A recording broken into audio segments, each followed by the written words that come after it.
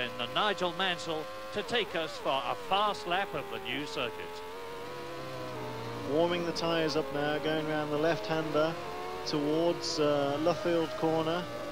and then round here now to Woodcut, and now accelerating as hard as one can. A little bit of wheel spin opposite lock, second, third, fourth, fifth, sixth gear across the start and finish line, trying to leave you braking as late as possible for Copse now, braking on the 100-metre board, round the corner, flat in fifth, accelerating through, leaving every bit of the circuit, sixth,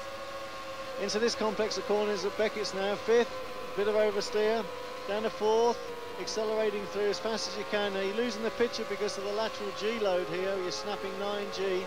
down onto Hanger Straight into sixth gear, approaching 190 miles an hour now, and into the new Stowe corner. Down to fifth, down to fourth, trying to hold it tight, accelerating all the way, sliding out, fighting the car a little bit, into fifth,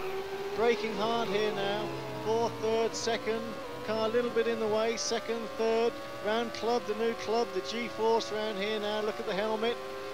third, fourth, fifth, sixth, coming up round Abbey Curve, very fast now in sixth, up to the Foster's Bridge, a little bit of a lift and flat in sixth gear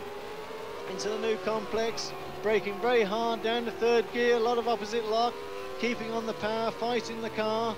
coming again into Luffield corner, a lot of slide, a lot of opposite lock,